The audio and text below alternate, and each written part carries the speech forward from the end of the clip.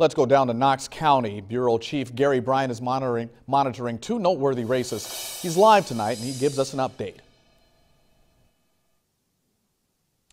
Things wrapped up fairly early this evening here in Knox County, with all precincts reporting in by 8 p.m.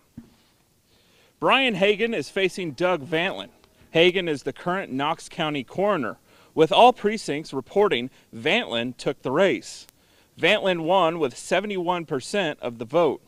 And in the race for county clerk, Terry Allen and David Shelton. Republican Shelton edged out Allen by about 4 percentage points. Earlier I talked to both winners. Here's what they both had to say about what they'd like to do going forward.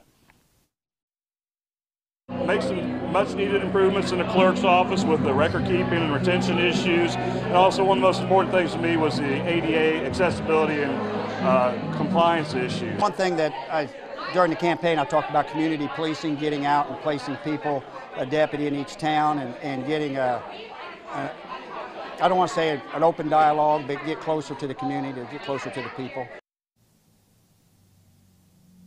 Knox County had a 52% voter turnout. That translates to 12,873 voters in the county. Live in Knox County, Gary Bryan, News 10. There are several contestants.